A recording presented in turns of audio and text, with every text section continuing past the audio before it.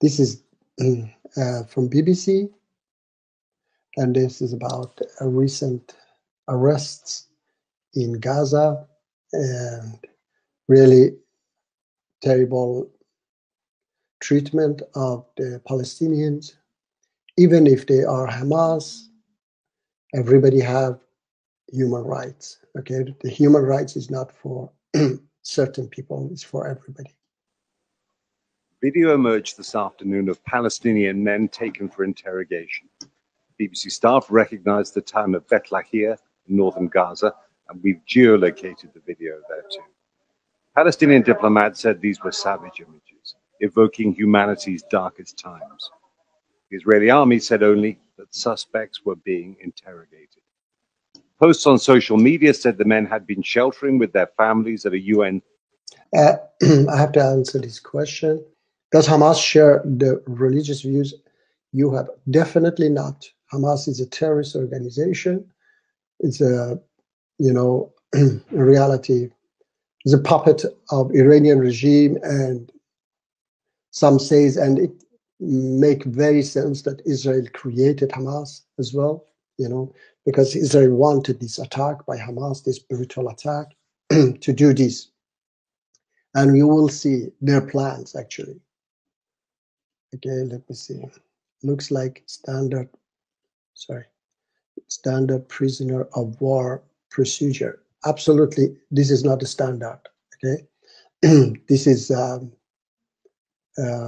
terrible treatment. Okay, to make them, dress them off and then treat them in this way. Do terrorists believe in human? They don't believe. We don't have to be like them, Travis. Okay, we are not terrorists. And we are not violating human rights because they don't believe. This is wrong way of thinking, okay? All right, so please just bear with me and remove their ability to hide weapons. No, you cannot. This is there. You will see that there are journalists, also many civilians among them, okay? So just bear with me, okay?